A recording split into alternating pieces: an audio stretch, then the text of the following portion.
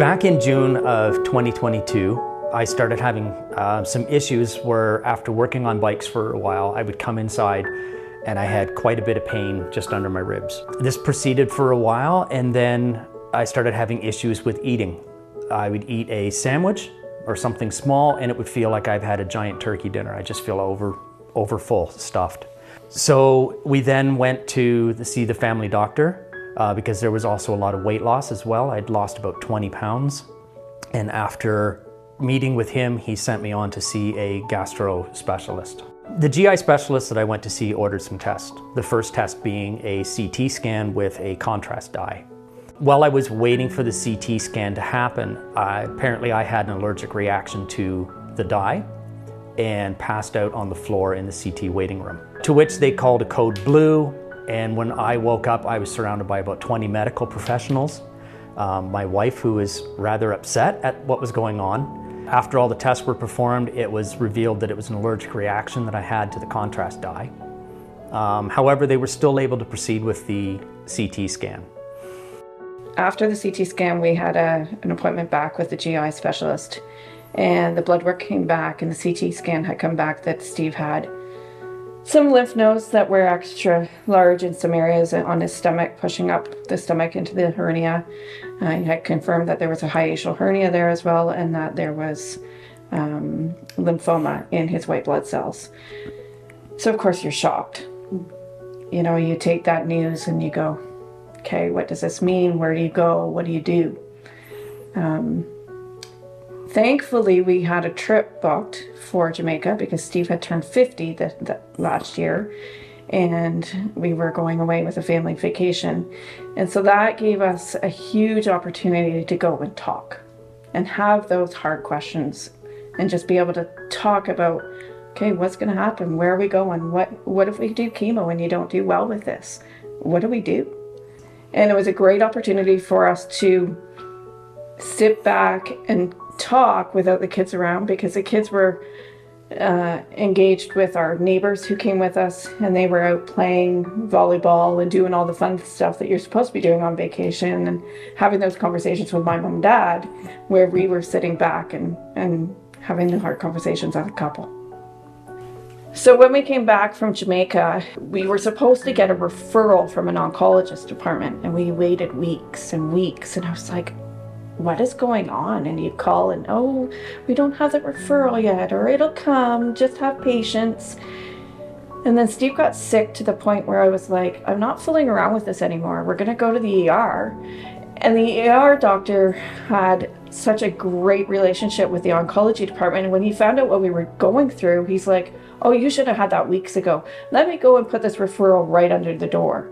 So the next day we got a call from the oncologist department stating that, you know, we're so sorry we never got this referral. Our fax machines have been down for a few weeks. So let me get you in next week and we'll get that going. So just such a great blessing that he was there in the time frame that we needed to get the oncology referral. The oncologist that we went to see, the very first thing he did was he requested a PET scan. PET scan is a nuclear CT scan, which the cancer cells show up very well. The results of that PET scan were available very, very quickly, which was amazing. We went back to see the oncologist, and his report was that several of the lymph nodes around the pancreas and the stomach area were quite a bit larger than they should be. And the fact that the lymphoma had spread throughout my entire lymphatic system. He referred to it as being death by 1,000 pinpricks. Each one on its own, not an issue. All of them together, an issue. So the treatment plan was decided to go with 6 months of chemotherapy. It was a real blessing that the lymphoma was caught early enough that the treatment would be fairly straightforward. Treatment number 1 went fairly well. It was relatively easy to do. I was unaware of really what was going to be happening or expected. Every first appointment for blood work and visiting the doctor was on a Tuesday, which meant the first chemo followed on a Wednesday. The second chemo followed on a Thursday. And then the Friday was okay, but the Saturday and the Sunday were the really rough days. So for God to be looking out for the dates of when things happened, so that the 2 days that I'm at my lowest, I'm not alone, that I have people here because it's a weekend, was amazing. It was through the summer, so I was able to enjoy time sitting outside relaxing. The other part of the blessing was that all of my treatments happened in such a way that they minimally affected work schedules. Treatment number 2, I was hoping would be better than number 1. Treatment number 3, I was hoping would be better than number 2. It was a little bit better, but by the time treatment 4 came around, I was really fighting to go for it, to go back for the next treatment, because I knew what it entailed. So at the end of month 3, Aaron was out riding and took a very hard fall and ended up in emerge with a broken face. He had broken across his cheekbones, his nose, and that was just the beginning of when I started feeling, okay, God, what are you doing? Like, I can't take much more of this. And Steve was really down. I remember being in the pool and my sister-in-law was here and just emotionally just breaking down, asking, like, I think Steve's he's not pulling through. He's not going to make it. And the doubt started coming and the fear started coming, and just, I don't know if I can do this anymore. And is Steve going to pull through? And just one of the older ladies in our small group back a couple of years ago, she had just said, like, this is a verse that you need to tuck away when you're going in. Do not be anxious. In everything, give thanks. And, you know, that's important. In everything. Doesn't matter whether you're in the valley or in a high. You need to give everything to God, regardless of the circumstances. It's interesting when you go through these things, you don't expect to see anybody there that you know. And we were sitting having Steve's chemo treatment after the first one, and I looked and I'm like, these people look really familiar to me. And it was bugging me. So of course when we were finished, I had to get up and go over, and I'm like, oh, I know you guys. They were clients of mine from my previous work. And I said, what are you guys doing here? And sure enough, didn't he have lymphoma? And he was going through the same thing that Steve was. They quite often would text me, how's Steve doing? Is there anything we can pray for you this week? And we'd reciprocate, and how's he doing? And what can we do for him? And just to know that someone else was praying within the community that wasn't connected to you except through work, but was going through the exact same thing, knew what our trials were, knew what the struggles were that we were going through as well, and we were just able to share. God provided us with a community that goes beyond just Mission City, our home church. The community came from my parents' church, my wife's parents' church, the church that my sister attends. A friend of ours attends a church in North Carolina, and that church actually put together a prayer quilt for me. This quilt sat at the front of the church for a few weeks, and people that I don't even know and don't know me saw my name and the fact that I was diagnosed with lymphoma in their bulletin. And so they came forward to the front of the church. They were saying prayers for me, for strength, for endurance, for healing. And each person that said a prayer tied a knot in the little threads that are on this quilt. This quilt went with me to almost every single one of my appointments. And I spent countless hours underneath it, relaxing and resting in my chair. It was just such a neat physical reminder. Even some people that came to visit me here tied knots in it as well. So God really provided a community around us. You know, we have a small group within our church that we're a part of, and they just rallied around us and were such a blessing to us. They provided parking for us so we didn't have to worry about that cost. A meal train was set up for us so I didn't have to worry about meals when I came home from chemo with him. It was already there.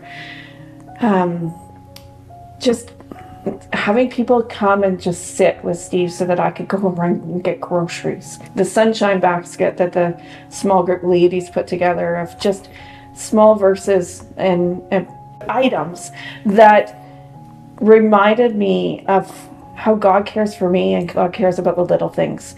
And it wasn't just Steve he was looking after, but he was looking after me too. We even had one friend who brought us both to tears when he said, we saved some of our son's stem cells from when he was born. And if those will aid in your recovery or your treatment, we'll give them to you. We'll allow you to use them for your treatments. And that was just such a amazing outpouring from everybody. It's just amazing. It just reminds you that God's church family goes beyond the church that you attend. It's everybody that believes and trusts in him. Aaron took it upon himself that he gathered some friends up that knew that Steve loved to cycle and raised some money. He said, I'm taking Dad's bike to work. Okay, fine, whatever. He's like, I'm gonna get it refixed. He needed some work on it, and Dad's gonna be riding again. And this was Aaron's way of looking after Dad. The boys, they really stepped up. Quite often, Steve, when he would get up after his chemo treatments, he would be quite dizzy. And the boys, as soon as they saw Steve, like even wavering just a little bit, both of them were on either side of him. Or, you know, like a couple of times Steve was on the floor and there was Josh picking Steve up and helping him get back to the bed. Or, you know, putting the Christmas lights up so that we had Christmas lights and getting up on the roof and putting them up this year. They've really become men. They're not my little boys anymore. Treatment number 6 was easier to go through because I thought at that time that was the end. And I was looking forward to finishing treatment number 6, ringing the bell, and walking away from all of this. But God had other plans. Right around the time I should have started feeling better from the last treatment, I started feeling sick again. I started feeling weak. I started getting itchy. I had a rash on my hip. We didn't think too much of it until Halloween night when the rash broke out and it spread all down my leg. So we went to a walk-in clinic and the doctor on call looked at it and said, you have shingles. And because of the fact that I just finished 6 months of chemotherapy, they were quite concerned and they got me on a very strong antiviral medication right away. About 4 or 5 days after this had been diagnosed and I was taking this medication, I wasn't getting any better. I was now itchy for approximately half of my body. My entire left side was very itchy. A rash from my hip to my knee. And I remember one day I was in the office trying to do some work and I wound up on the floor doubled over in pain. And if someone had come in at that moment and said to me, what can I do to help you? I would have said, hit me in the back of the head as hard as you can and put me out. I didn't want to end it, I just wanted to be out. The pain was unbearable. My wife then came home and she took me back to the emergency department at Juravinski. It was determined that yes, indeed, it was shingles and it had attacked the nerves coming out of the base of my spine. And by this point, it had shut down muscle function in my left leg. It had also shut down muscle function to my bladder, to my bowels. I was basically bedridden at that point. They were so concerned about the shingles spreading that I wound up with private accommodations, which was fantastic. I wasn't in a ward, I wasn't in a hallway, I had a room that I was put into. Through all of the treatments for chemo, and then the follow-up with the shingles treatments, it physically took a toll on me. I had lost a total of 40 pounds. I had lost the ability to use my left leg. I was now reduced to using a walker to get around. I had gone from almost 50 years old, racing through the woods on my bike, chasing my boys, having a great time, to struggling to use a walker to make it to the end of the hallway and back. Before all of this had happened, I remember looking at myself in the mirror and going, you look good for almost 50. Physically fit, healthy, active. I was very prideful in my abilities. I was prideful in my appearance, and God took that all away.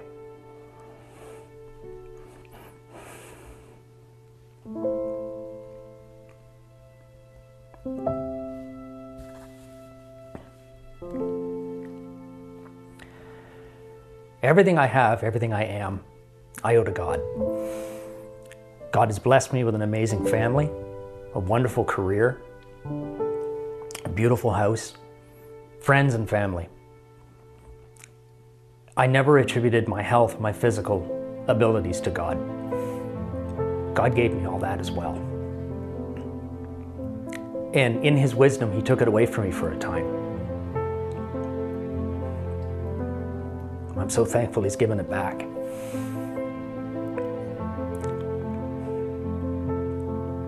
And I will never take it for granted. So, as well as all of the physical things that He's given me, the salvation He's offered me, He's also given me the physical ability to be active and do things. And for that I am so thankful. Thy word is a lamp unto my feet and a light unto my path.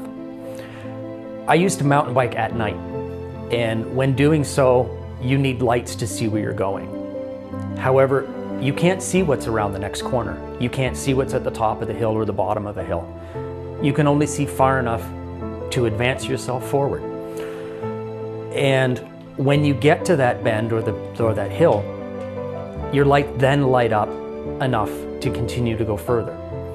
And so that's how I look at God's word and God's plan for my life. I don't know what He has planned for the future. I only know what is happening now. And maybe He gives me glimpses into a little bit into the future.